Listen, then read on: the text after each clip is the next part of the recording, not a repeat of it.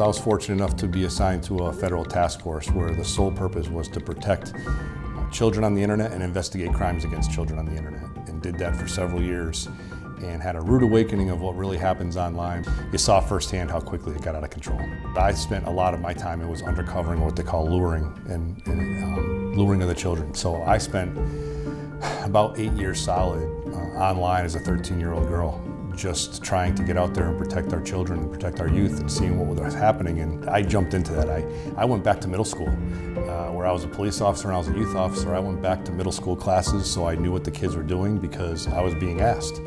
The people that were grooming me weren't just saying, how you doing today? They wanted to make sure you were a child. They wanted to get into your world. They wanted to become your friend. So I had to become that child. Each case was different. Sometimes people just wanted to communicate, and there was different laws that would apply to that. Some of them would want to travel and entice and luring is the charges we used. They would do that, and they would travel the country to come meet us. So it all depends. It was a case-by-case basis, depending on what they would do, how far they wanted to go, what their involvement was, and what their intentions were. One of my first investigations, that gentleman wanted to take me away from my family.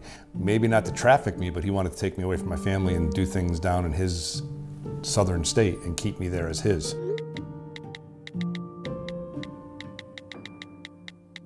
Well, I think first and foremost, our parents need to know what apps and programs our children are on. And there's a lot of different ways we can do that. Communication with our kids is key. Talking to our children. A lot of the apps that our children are on have minimum ages.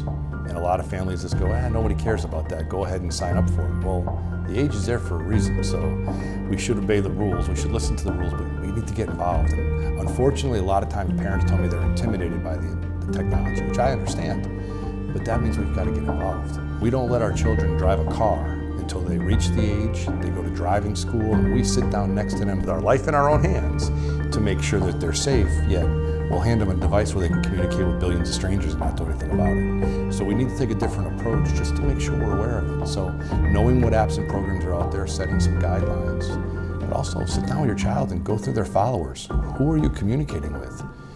Understand that someone who's trying to entice our children might not come right out and say, hey, I want to be your sugar daddy.